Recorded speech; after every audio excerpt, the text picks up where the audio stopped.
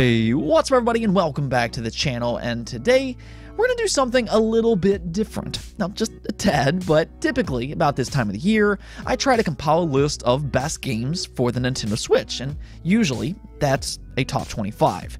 However, I kind of ran into a problem this year because the Nintendo Switch library has gotten pretty insane by this point. So I actually had to expand this year, meaning for the first time ever on this channel, I'm going to do a top 30 best list.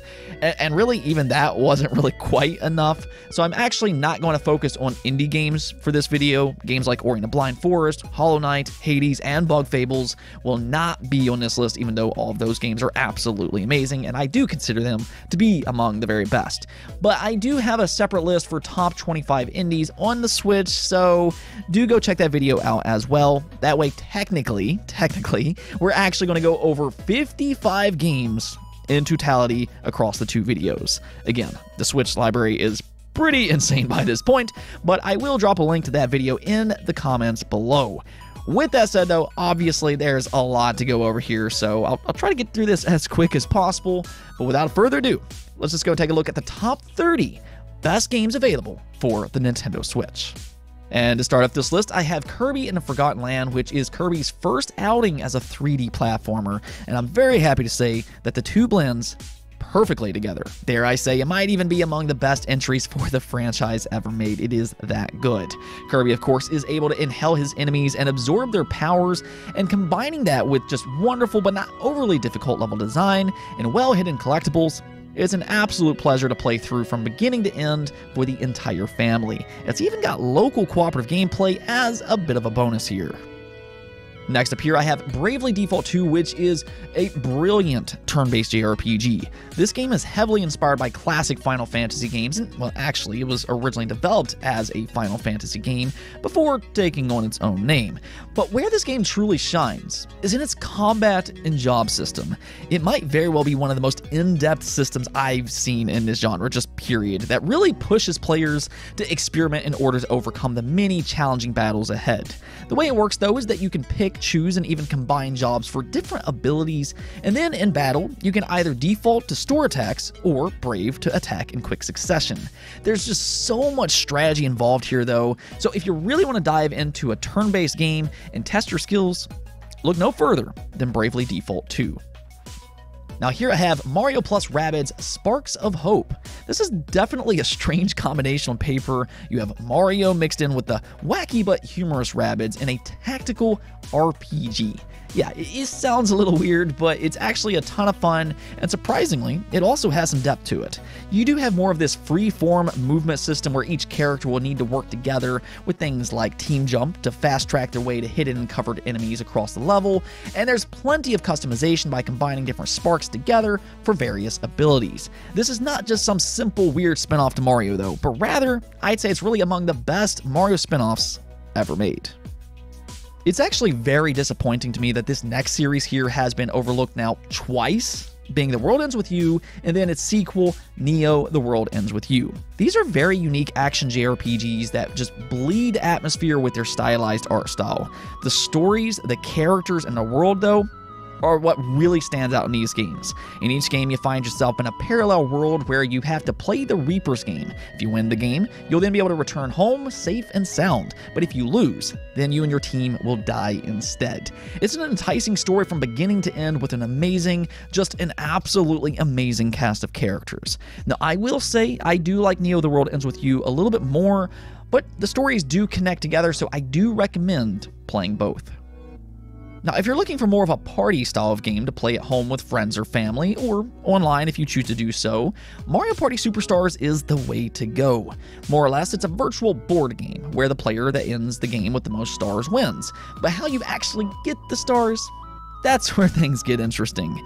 Each board has its own set of rules with plenty of interactive elements that can change the tide of the game at any given moment. At the end of each round, though, you also get to play a fun and easy to understand minigame to earn coins, which then can be used for items and give yourself an advantage. You can buy stars as long as you actually reach its destination before the opposing players, or you can even steal a star. Just kind of prepare to lose a few friendships if you do so. Now, for you old school JRPG fans out there that loves that timeless pixel art, here I have Live Alive HD, which is a remake of a game that never actually hit the West until recently. It's got that beautiful, just absolutely beautiful 2D HD art style though, that pops on a Switch, and this game is quite unique in how it's actually set up. You play as various characters, all with their own personal stories set in different eras, and with each timeline, they also play vastly different from one another. In one era, you might play as a stealth-based ninja, while in another you play as a cowboy in the Wild Wild West. Now the stories do intertwine in an interesting way as well, so this one is highly recommended. Next up here is actually one of my own personal favorites, the Danganronpa trilogy. Now it is important to understand though that these are visual novel type of games first and foremost, so they might not necessarily be for everybody.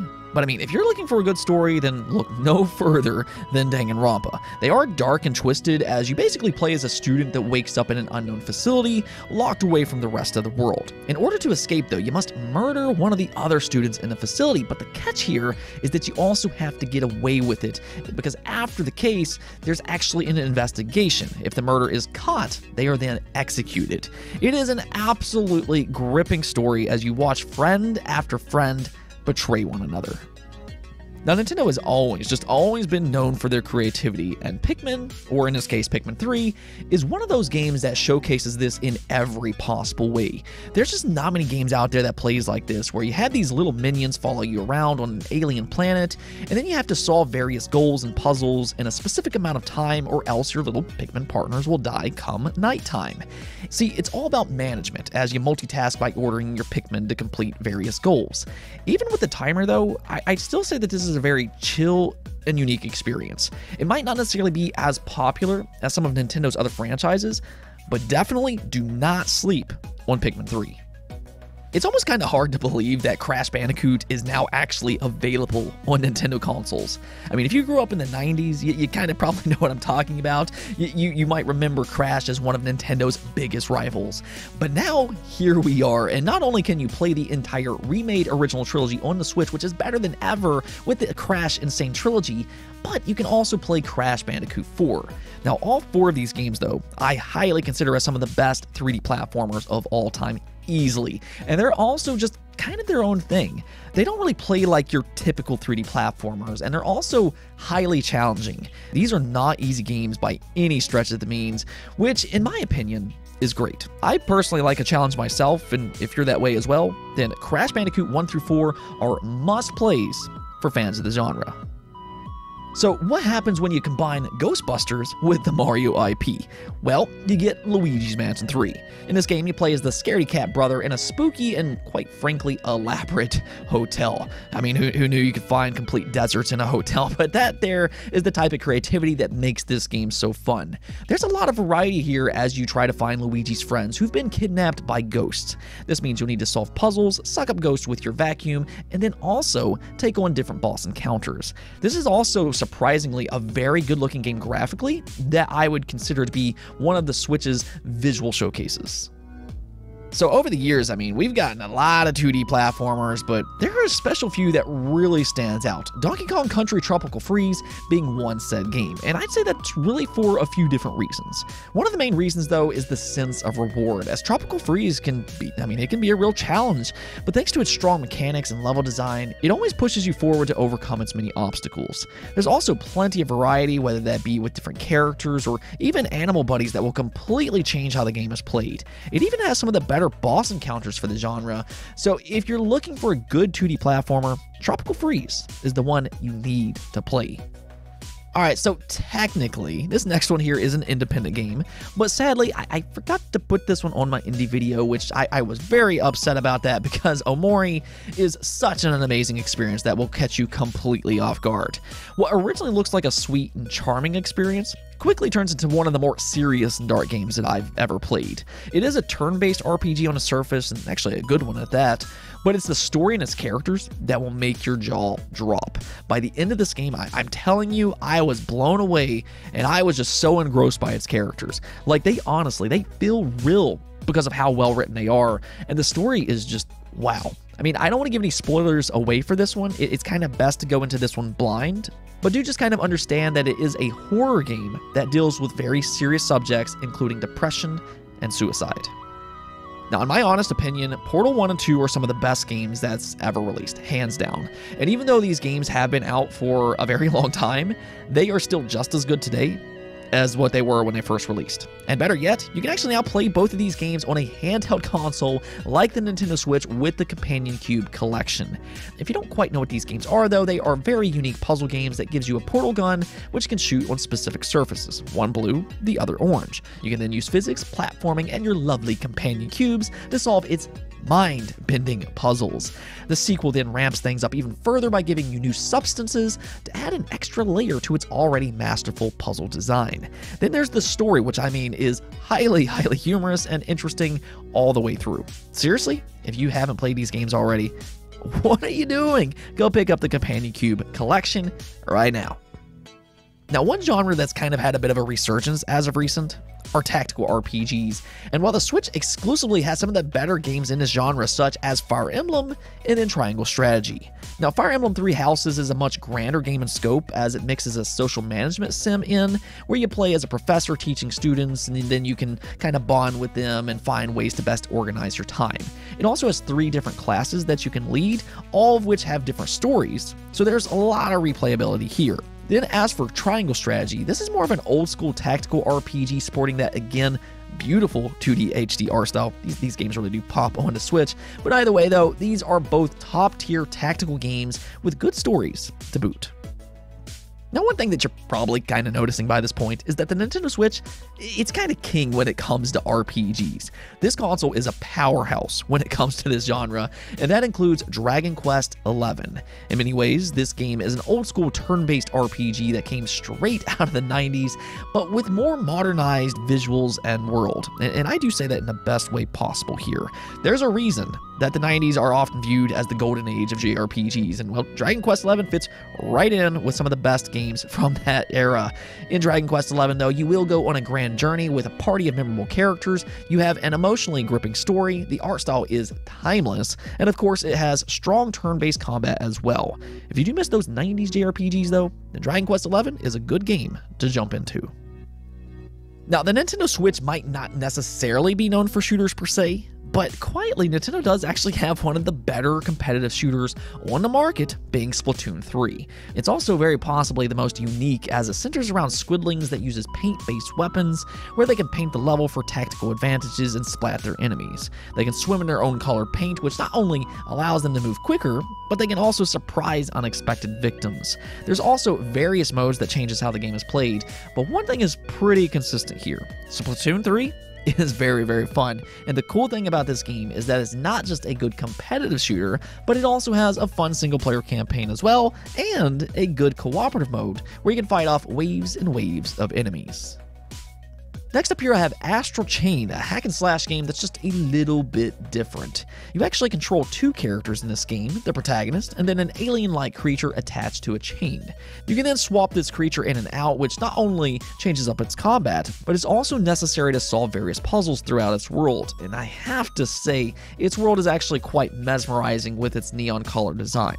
This is actually probably one of the better visual showcases for the Nintendo Switch, but you might possibly think that playing as 2 characters could be maybe overly complex or cumbersome, but that's not really the case in this game. It actually feels very good, and more importantly, it's insanely fun. I even think that it has an interesting story, though. I will say I do kind of wish that the silent protagonist was voiced instead. So Animal Crossing New Horizons just kind of blew up this generation, as it's quickly become a top seller on the Nintendo Switch, and really, that's for good reason. I mean, just look at how adorable this game is. But no, really, it is a very enjoyable game. It's charming, and it's also very addictive. On the surface, this is a social simulation game where you play as a character who moved to a deserted island, and then you need to develop and customize said island. You can plant trees, catch bugs, go fishing, among several other things. And while that might sound mundane on the surface, don't be surprised when you log in daily as you progress and create your own little piece of paradise. Now, Nier Automata is one of the better Switch ports to date. It was a surprise Switch release, but it actually runs quite well, and I mean from top to bottom, this game is nothing less than a masterpiece. Its world is atmospheric, its music is some of the best that I've heard in gaming, just period. Its story is absolutely fascinating, and then it's also extremely fun. It is an action RPG with hack and slash style gameplay, and then there's also some shoot 'em up sections as well, but as you dive further and further into its story, you just start to unfold these different layers and you start to understand just how truly special this game is. Just as a bit of a forewarning though, once you reach the end credits, keep playing. It's not over there. Reach the end credits at least 3 times, but I'm telling you, if you haven't played this game already, do yourself a favor and go check this one out. Plus, now you can actually have this as a handheld game, which is a nice little bonus here.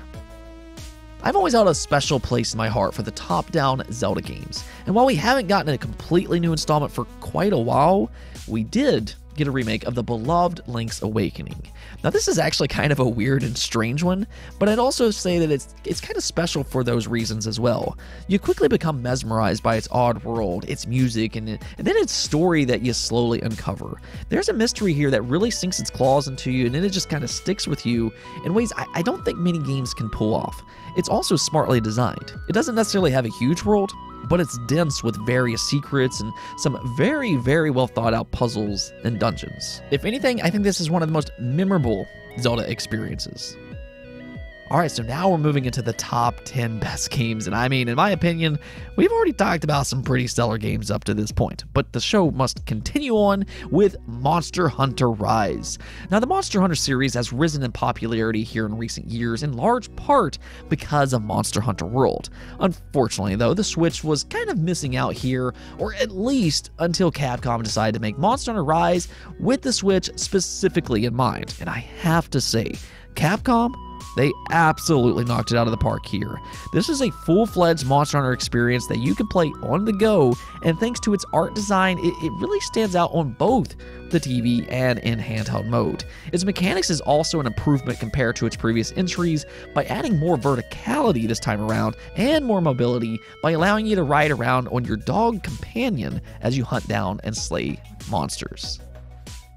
Now, some games just know how to quite simply be fun games, and that's exactly how I describe the Bayonetta trilogy. You can now finally play all 3 of these games after the 3rd has finally released on the Switch, and they are some of the most masterful hack and slash games ever made. They're fast, fluid, and frantic, but also precise and technical. They're really top of their class in terms of combat, and they rank right up there with games like God of War and Devil May Cry. But I also think that they're a bit underappreciated in terms of story. You often hear that their stories are absurd, and okay, yes, they kind of are, but they're also entertaining, and I don't think that that should be forgotten. I will say this though, there is a big jump in terms of quality from Bayonetta 1 to Bayonetta 2. So if you do start out with that first game, don't stop there because these games only get better. Then from Bayonetta 2 to Bayonetta 3, it adds even more combat options by including monsters that you can control in the midst of battle. Now, I am still playing through the 3rd game myself, but what I can tell you here is that the Bayonetta series ranks 10 out of 10 for entertainment and fun. Pokemon as a series has had such a profound impact on my life. From the very first moment that I played Pokemon Blue as a kid back in the 90s, I was absolutely absorbed into its world. I was obsessed with it. And now here I am as an adult all of these years later, and they are still some of my favorite games. And luckily, the Nintendo Switch has a lot, and I mean a lot, of Pokemon games to choose from, such as Sword and Shield, you have Brilliant Diamond and Shining Pearl, Let's Go Pikachu and Eevee, and even new Pokemon Snap. There's also Scarlet and Violet coming here soon. I have high hopes for those. All of these games, though, are great in their own way, which I recommend, but the one that really caught me by surprise is Pokemon Legends Arceus. I actually went to this game cautiously optimistic because there are some pretty big changes here, but I left with it being possibly my favorite single-player experience in the franchise. The story is actually interesting, being an origin story where Pokemon are feared rather than friends. You can also now catch Pokemon simply by sneaking up on them and throwing Pokeballs at them, and then it's also challenging, which was very surprising, that made the gameplay even more fun. This is something that I've really wanted to see in a series for a long time, and the trainer battles in this game, they can really test if you're truly the best trainer that there ever was. I only wish that there was more trainer battles in this game, But I will say Legends Arceus is a game I'd easily recommend, and not just for Pokemon fans either. Legends Arceus really is a great entry point for any gamer. So after years and years of Sega and Atlas being big doofuses, they finally grew a brain and are releasing Persona on the Nintendo Switch. This includes Persona 5 Royal, which you can actually pick up as of the making of this video, and then also soon Persona 3 and Persona 4 Golden. Now technically those two aren't out as of this video, but I have played all three of these games and they are as good as advertised. These are among the very best turn-based JRPGs to ever exist. Now I will say, even though Persona 5 Royal is the most popular, which that's fine because it's great, but Persona 4 Golden is actually my own personal favorite. The characters mesh so well together in this game that really leans itself into its mysterious overall plot. The way these games work though is that you play as your everyday student, and it's more or less a social sim where you manage your time, but then there's these parallel worlds where it becomes more of a dungeon crawler where you fight demons and uncover the mysterious happenings that intersects with the human world. Their stories though, their characters, atmosphere, and combat are all just so masterfully done. These are must-play turn-based JRPGs. Alright, so for this next one here, I went ahead and decided to pretty much combine all of the Mario games. That way we didn't have to have a Mario game for like every other entry. But this does include Mario Odyssey, which sits among the very best collectathon platformers ever. There's a ton of collectibles in this game combined with great and creative level design, as Mario can throw his cap on various objects and creatures and use their powers. Then there's Mario 3D World plus Bowser's Fury, which is an interesting mix of a 3D Mario game and a 2D level design. This one is quite unique for the Mario series and definitely worth a try, especially with its bonus content being Bowser's Fury that is set more in a 3D world. And then you also have the 2D Mario games being Super Mario Maker 2, which essentially lets you create your own fun, and then you have Super Mario Bros. U, which plays like the old classics. Plus, that one is a blast to play cooperatively. All of these games, though, are great in their own way, but if I were to recommend just one, I'd have to go with Super Mario Odyssey. Again, I do believe that that one does sit at the very top in terms of collectathon 3D platformers. It is a staple for the genre. Alright, so here we are in the final stretch, the top 5, and that starts with the Xenoblade series. Now, Nintendo might be best known for games like Zelda, Mario, and Metroid, but Xenoblade in terms of quality is among their best work, and that goes for the entire series. Xenoblade 1, Xenoblade 2, and its expansion Golden Torna, and the newest entry, Xenoblade 3.